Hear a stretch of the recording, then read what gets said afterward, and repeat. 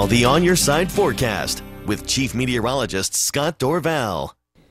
Had some hazy sunshine today, but at least the air quality again still in the yellow category, which is good news. But a lot of cloud cover developing during the day. Finally seeing it showing up in our time lapse looking towards the west. We had some of those blue skies earlier, but then the cloud cover kind of winning out today. Mostly cloudy skies ahead of a pretty early storm system. It's late August, and we're typically getting a lot of sunshine and not much happening, but it's pretty active just offshore, and we're going to get a taste of that as well. We're seeing some of the cloud cover right now. I want to show you our fire map across the northwest because I got to tell you, it's just amazing all around the region. And we'll take this full screen so you can get a closer inspection here. We're going to focus in on north central Idaho, right in this region here. Notice all the yellows and reds. That's fire activity that's been coming in.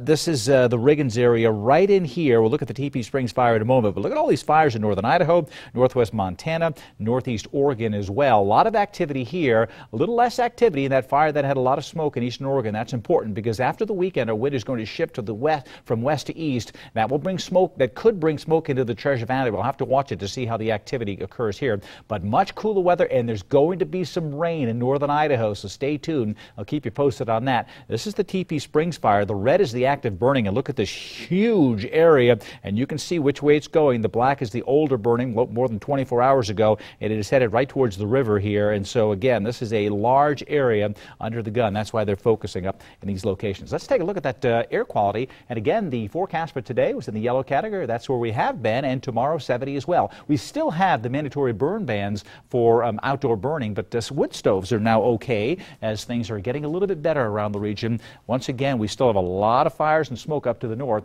but we'll have to see if we can get some of this cooler weather in to really start to change things. Here's what's going on in McCall. 80 degrees for the high temperature today, and not bad at all. Low down to 47. Stanley Sun Valley area, well around Sun Valley, good visibilities as well at 85 degrees. Low this morning down to 50. Comfortable temperatures, but cooler weather is on the way. In the meantime, clouds are racing in from south to north. Those will continue to move from south to north throughout the region. And again, that 93 in Mountain Home, the hotter temperature. We were above 90 in Boise earlier, near 90 in Twin Falls. We're getting some isolated rain showers. With a cold front coming in, we have a red flag warning, not for the Treasure Valley, but for the east central mountains. Gusty winds and dry conditions as that frontal system moves in. But all this moisture tracking through right now will give a few lingering showers. But this is the system right here that we're watching. Pretty active storm system right in here coming along the jet stream. And this will wrap a cold front into the region, and that'll really drop our temperature, bringing out the heat and bringing in the cooler weather. So 91 for the high temperature tomorrow. The chart's saying 79 is what I expect for the day on Sunday. And look at this cooling up around the fires to the north, where there's going to be some rain around as well, which is great news. Take a look at the rainfall even through Monday here. And this is at Monday, 9 o'clock in the morning. Look at the rain in northern Idaho and a soaking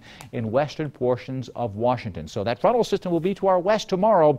That means it's still warm, but this is Sunday's weather, the cooler weather moving in. Treasure Valley looks like this. Temperatures from the upper 80s to lower 90s. Lots of sunshine during the day. Then the clouds come in the evening. 7:30, watch out. We could get some rain showers around. While to the west central mountains, we'll see temperatures near 80. Boise County around 90. My Magic Valley forecast 93 in Twin Falls. Watch out for a couple of showers tonight. An evening storm is not out of the question tomorrow as well. And look at this forecast coming up in the mountains here, or I should say the Treasure Valley. A chance for a shower tomorrow night. We cool way down to 79 on Sunday. Next weekend could be real cool as well, with temperatures dropping, and some mountain locations will be in the 60s. This is what the doctor ordered. Good news from northern Idaho. All right, thanks, Scott. A show of wartime power meant to keep the peace. Up next, a massive military drill highlights U.S. firepower up close. You're watching 6 on Your Side.